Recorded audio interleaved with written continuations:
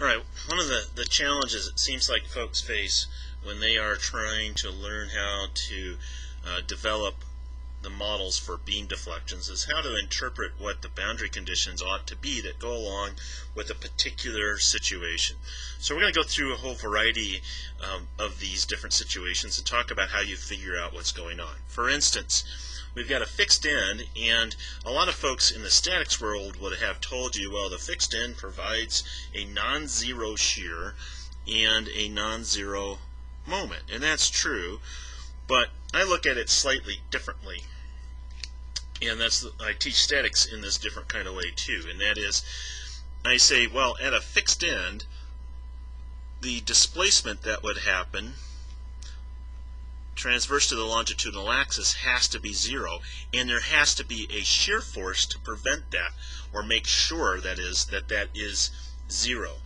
Same thing, I look at this and say there's no rotation permitted, and there has to be a bending moment. In this case, that would actually be be a negative bending moment to make sure that the rotation is zero. One thing that happens here is that if I say that one of these, say the displacement is zero, then the corresponding internal force value cannot be zero. So rotations go with moment. If I say one is zero, the other cannot be. Transverse displacement, if I say that's zero, then the other one, the shear, cannot be. Right, now what we haven't talked about is the axial condition here, and generally in this course of mechanics of materials we will not. That will be left for your structural analysis course to talk about the axial in combination with all this, the other stuff. But the short answer of this is that the axial condition is decoupled in our typical basic first order modeling from the transverse things. All right, let's look at a free end here, and at that free end then we've got the possibility of a displacement that will be zero, or sorry, will not be zero, it will come down, that's little v, and some sort of slope or rotation will happen. So neither one of those is zero, but on the other hand, for this specific condition, then the shear would be zero and the bending moment would be zero for those end conditions. Right? Now, these are the two most common end conditions that we might have, maybe followed by the pin roller end. When you get into doing computer modeling, what you're going to find out is that when you specify where your supports are at, you're going to be specifying which displacements are zero, and that the default will probably be that they're not zero. So this case right here would be the default situation in most typical computer programs, and if you have a support, you have to go tell it which displacements at that location are zero, and it'll handle the rest for you. So for instance, the pin or the roller at the end, then the shear, of course, would not be zero. It's going to be equal to the reaction, but the bending moment will. And the transverse displacement, well, that will be zero, but we'll have a non-zero rotation at that location. Right? Similarly, when we get to what happens right here, this is the pin or roller in the middle. Right? Notice here, the only difference between the pin and the roller was the axial condition, which we already said we're going to ignore. Right? The pin and the roller in the mid is a little bit different here. For sure, the transverse displacement, well, that will be zero. But the slope is not going to be zero. But here's something kind of important to take note of, and that is if we were to draw a tangent to the elastic deflected shape, right? So there's a tangent, right? And originally this beam was horizontal in its orientation. Well, now it's rotated, and notice that on the left side of this versus the right side, that rotation on the left and that rotation on the right have to be equal to each other. That would be called the slope compatibility.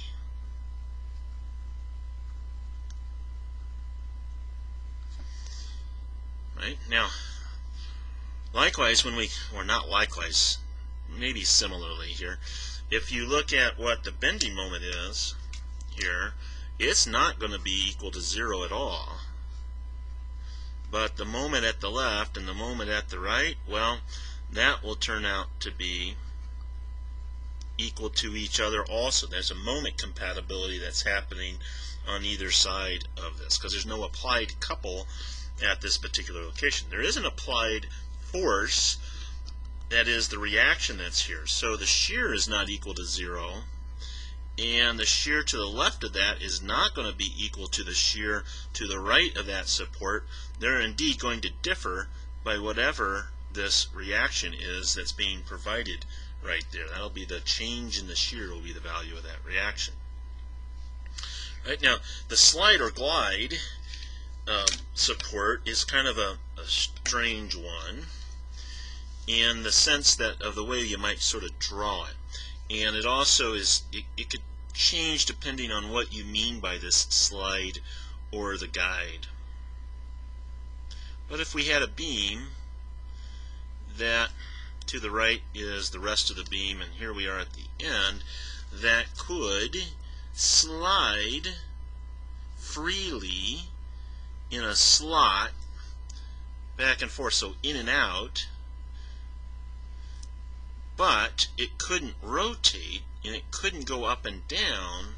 Well, in that case, that particular kind of slide is going to have a release in the axial, but otherwise this thing is going to act just like the fixed end. Right, so there's a little bit you got to kind of understand what the context is, and this all comes back to, well, what's going on with the displacements. If the shear, or that would be capital V, is non-zero and little v is, and there's no rotation, well then we have to have moments, and we have to shear, we have to have forces to make sure that that happens. So this is ultimately just a relaxation of the axial forces, and that's, as soon as you relax that, you have to allow for an in and out movement of that particular thing. Right? Now when it comes to, say, what in reality we oftentimes have a support that is on flexible material, and so now you have a linkage between some of these things. Now if this is truly a case where we only have a translational spring, then the moment here is going to be 0 and the rotation is not going to be 0. But when it comes to the what goes on with the end shear, well, if we had some load out here, this thing would want to compress downwards, right? Let's say the load was going downwards, and there would absolutely be a force in that spring, F equals kx, or in this case V, and to get the signs right, we might actually have to put a little minus sign in there. Then you have to figure out, well, positive up, and that's going to be a downwards force. Is that a positive shear or a negative shear? Different sign conventions. One sign convention for the overall displacements and another one potentially for the interior stuff. Right? And so little v here would be equal to, let's see, just do this the other way, capital V divided by K. So there's a relationship between those two that has to be taken account of. Right? Right? Same thing could be true of a rotational type of spring here. So now this is kind of weird, and we're trying to indicate there's like a little clock mechanism going here, and for whatever reason when this is printed out you can't see that little spiral that's there. And here the shear would be equal to 0. Your little v might not be equal to 0, but the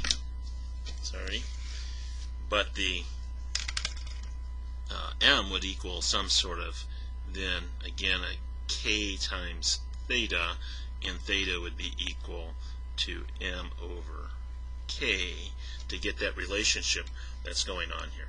Now, other common situations that might end up happening here, we've got a cantilever end that has a concentrated force out here, like a diving board kind of situation.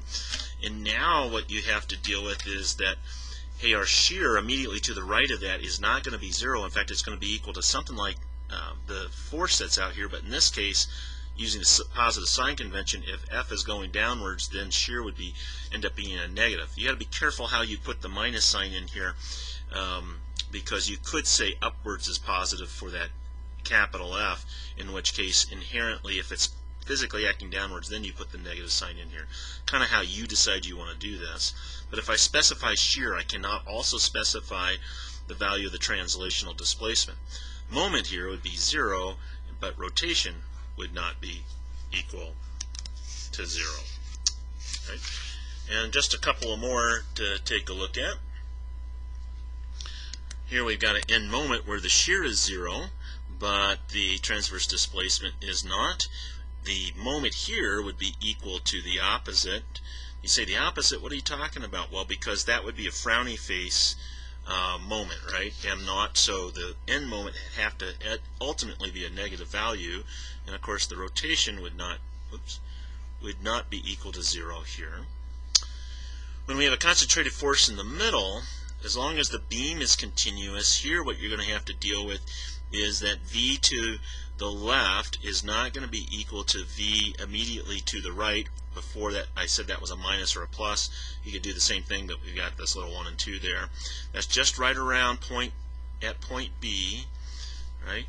And so, but once again, the displacement here can't be 0. We're going to have to allow it to move back and forth. And of course the change in the shear would be given to us by the value of that force.